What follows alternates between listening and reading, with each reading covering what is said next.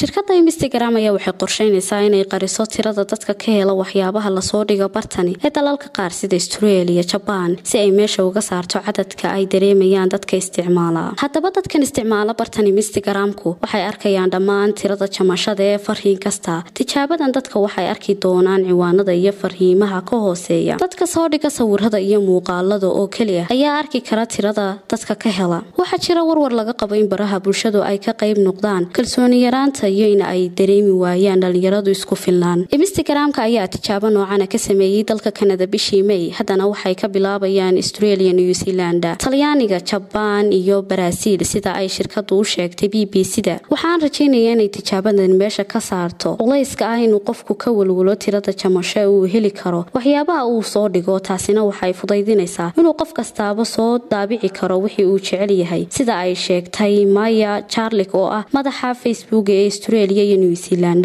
Waxay intaa ku dartay inay ujeedadoodu tahay in dadka isticmaala bartan ay culays aanaysan dareemeyn haddii uu isbedelku yahay mid ka caawinaya in ay diiradda saaraan soo gudbinta sheekooyinka gaarka ah. Instagram waxay sheegtay in tijaabadan aysan sameyn doonin qaabka ay shirkadaha ganacsigu ku ogaadaan tirada ay dadka fariimahoodu gaadheen. Sidoo kale dadka isticmaala bartan waxay layga ku ogaan karaan inay tuujiyaan sawirka amba muuqaalka. Haddaba barnaamijkan laga bilaabay Canada, madaxa Instagram-ka Adam Morsi waxa uu sheegay in ujeedadiisu ay tahay in la yareeyo walwalka iyo dadka ku tartamaya tirada layga ay ka helayaan waxyaabaha la soo dhigo. Wuxuuna yiri sida tan: waxaan doonayaa inay dadku iska yareeyaan tirada layga ay helayaan oo aanay waqtigooda ku bixin sidii ay u heli lahaayeen asxaab badan. Tirada dadka ka hela fariimaha waxa ay ka dhigan tahay guusha iyo caanimada Instagram-kaaga.